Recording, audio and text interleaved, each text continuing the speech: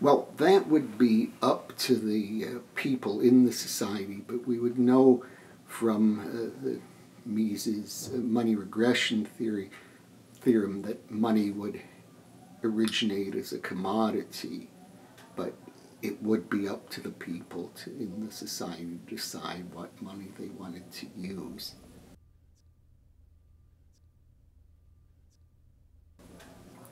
Probably in a libertarian society, there would be a tendency for one or at most a couple commodities to be the money in that society.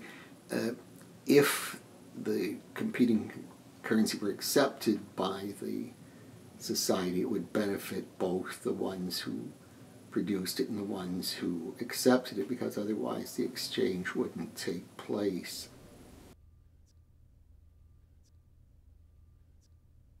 He wouldn't be able to do that because if there were a ruling against him and it were based on the correct application of libertarian law code, it wouldn't be up to him whether the judgment was accepted by him. He couldn't, say, retreat to his own property and say, you can't come in here. In that circumstances, the judgment could still be executed against him. Well, a libertarian law code is a matter more of objective fact. It wouldn't depend on, supposing, say, someone were to say, you have your laws against murder, but I didn't agree to that. It's perfectly all right if I want to murder somebody. He wouldn't be able to do that. Libertarian law code doesn't depend on individuals' consent to the law. Well, the social contract is an idea that you find in mainly in philosophies of the 17th and 18th century, but there are some earlier precedent that claim either as a matter of historical fact or just as a hypothetical construct. We can imagine people in a society getting together and forming a government, and the claim would be the legitimacy of the government would derive from that agreement or hypothetical agreement. No, I mean, this is an argument that many libertarian theorists have written about, most famously, I suppose, Lysander Spooner, that for a contract to be in effect, people actually have to agree to it, and people haven't agreed, say, to accept the Constitution or other federal laws. It's just people have various theories of so-called tacit consent, but as Robert Nozick says, tacit consent isn't worth the paper it's not written on. Probably in the further development of the subjective theory of value and the extension of the theory of the structure of production, and also the unification by Mises of monetary theory and general utility theory, and there have been further contributions, say, in monopoly theory by Rothbard. He had a really comprehensive knowledge, not just of economics, but of political theory, philosophy, and many other subjects, and he had a tremendous intellectual curiosity about all things. He was constantly coming up with new ideas, and he was very enthusiastic about the new ideas he found. It was always a lot of fun talking to him. Well, under a libertarian view, your not bound to accept any government that you don't agree to. So if you find yourself in a government you don't want to be in, you have the right to secede from it, and that goes exactly. If you don't want any government at all, you can form your own society. A famous essay by Herbert Spencer in the first edition of Social Status called The Right to Ignore the State. This is, I think, the key principle behind secession. I think the government really doesn't have any right. The government is really an agency of predation on the rest of society. So the government really doesn't have any rights to property. Property can only be acquired by individuals or separate free associations of individuals. So the main disadvantage of a government claiming to own property is it prevents private individuals from appropriating that property, and then also the government tends to mismanage the property since it doesn't have incentives to develop it in an economic fashion. Anarchy is a system of society without a government to which people are compelled to make allegiance. And in an anarchist society, protection and defense and so on takes place through private arrangements. We can distinguish between individualist anarchism, which is based on private property ownership, and other types of anarchism that are more of a communitarian kind that don't recognize private property. But those types get into difficulties because they don't leave individuals free to make what Nozick calls capitalist acts between consenting adults. So that sort of anarchism tends to change into a more coercive structure very rapidly.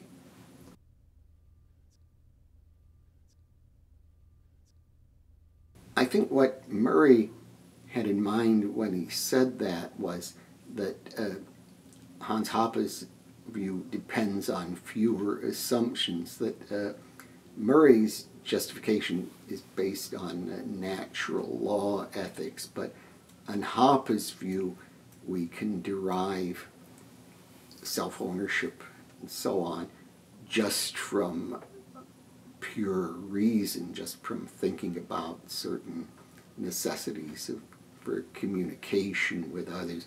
So Hans Hoppe is claiming a purely logical derivation of rights. His starting point is that if we make any claim at all, it has to be a claim that we can support by argument. As he says, you can't argue that you don't, you can't argue that you can't argue. So he thinks if this is the case, then whatever is required for conducting an argument is something we can't plausibly deny. We can't say, if, say, we need such and such in order to argue, we can't argue that we don't have a right to that because we would need that, whatever that is, to make the argument. And he claims that what we need are self-ownership and private property in order to argue. That's the essential structure of his argument. Yes, this is a performative contradiction. That phrase was introduced by German philosopher Karl Otto Appel, who influenced Hoppe a great deal. And a performative contradiction is a statement such that you're denying the statement shows or manifests the statement is true. For example, if I say to you in English, I have never spoken an English sentence in my life, that statement, since it is an English sentence, would show that my statement is false. His claim is that in order to argue, you have to be in control of your own body. You couldn't argue unless you were in control of your own body. So he says that if I say I don't own myself, my saying that presupposes that I do own myself. So that's the type of performative contradiction of the kind I explained in answer to your earlier question. His argument there is that given self-ownership, we need property in order to argue. We need to have at least some place to stand on or be located. And he says there are two possible ways we could get property ownership, two theories. One is we could just get property just by claiming that we had it. I say this is my property. The other is some process of homesteading or acquisition of property by doing something to it. And he says that the first sort is wrong because then we could just claim other people. If you could just claim that property just by owning it, you could claim other people, and that would contradict self-ownership. So he says that the homesteading principle is the only one option available. Yes, the is-ought problem is the very widely accepted claim, at least since the time of David Hume, the great British 18th century philosopher, that an ought judgment doesn't follow from an is judgment or collection of is judgment. Just saying that something is the case doesn't enable you to logically enable you to say what ought to be the case. So this is a sticking point for ethics because many philosophers think if you can't do that, if the is-ought gap holds, then there's no way of getting any objective oughts. They would claim if the ought judgments don't rest on facts about the world, then they're arbitrary and there's no basis for them. The Federal Reserve system is just a way of enabling the banks in the United States to expand the money supply beyond the money that's deposited in them. And it does this if a bank expands credit, say without a Federal Reserve system, without a central bank, then it would be subject to runs by customers of other banks. And there's a limited extent to which it could follow a fractional reserve policy. But the Federal Reserve acts as backs up banks in doing this, so it enables banks to expand the money supply, of course under its direction without fearing runs on the banks.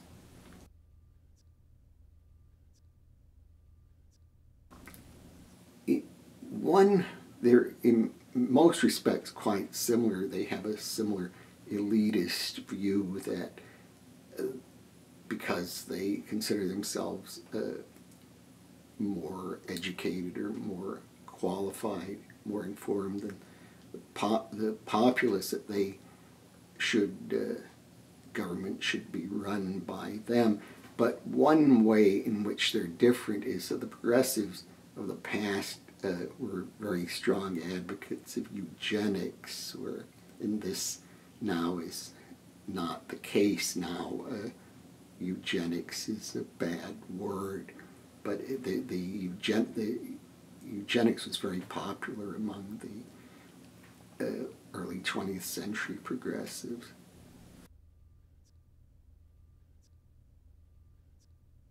I would think that they need to consider alternatives to the government. They probably do that because they think, however bad the government is, there's no alternative to it, so we just have to accept matters the way they are.